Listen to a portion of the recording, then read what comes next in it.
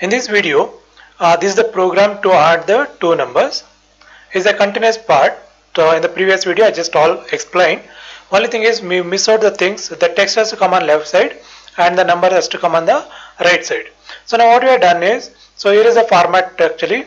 So this is formatted to 20 characters and it should be left aligned. And here is the 10 characters, it should be right aligned. So by default is a right aligned, so therefore we are not specify the right. So okay, greater arrow mark. So that is not there, or greater than symbol is not there here. Fine, this number 1 will go to right, and first number now it's like acting as a value that will go to this formatting structure. So where it should go to left and it should take the 20 characters. So what are the characters? After that the spaces will come. Same as second number, 20 characters, rest of them are spaces. Whereas the number it should align to right side and left side blank spaces. Same thing is done for the total also. Now if you execute this, so here is a total. So we'll get the result. Okay, so enter the first number. So let's say 45. So enter another number.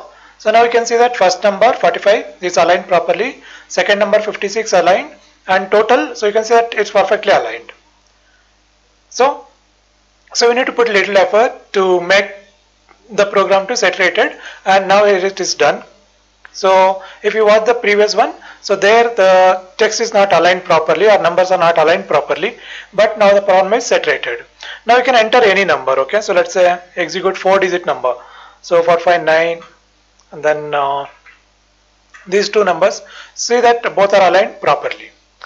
Even have the unequal numbers. So execute this. So let's say 25, and this is a 6-digit number. So perfectly they'll align.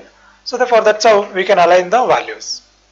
So please try all these things, and if you have any doubts, please put it in the comment box. So let me know if you have any problems. So thank you for watching.